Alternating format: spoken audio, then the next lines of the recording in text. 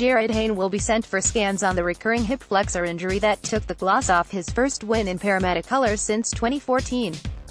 Hayne's first game back from a month-long layoff lasted all of 30 minutes against Manly, with the 30-year-old going down after setting up Manu Ma'u for the Eels' first try. He left the field 5 minutes later and did not return in the 44-10 romp, but both Hayne coach Brad Arthur insisted he was not rushed back early from the injury sustained against the Sharks in round 3. Hayne will have scans on the injury on Sunday evening, and is hopeful of a shorter stint on the sidelines this time round.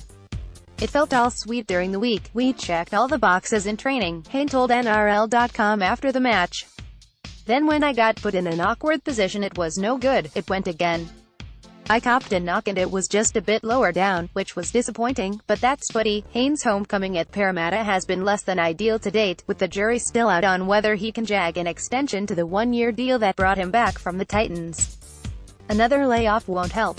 Hayne remained in good spirits in the wake of the Eels' first win in 7 attempts this season, even if he struggled to remember the victory song after 5 years elsewhere. "I was a bit confused there when I was singing the victory song, but I'll get the hang of it," he laughed. "It's taken us a while to get that first win, but right now it's a big relief. That's the word for it, and obviously now we've got to back it up next week."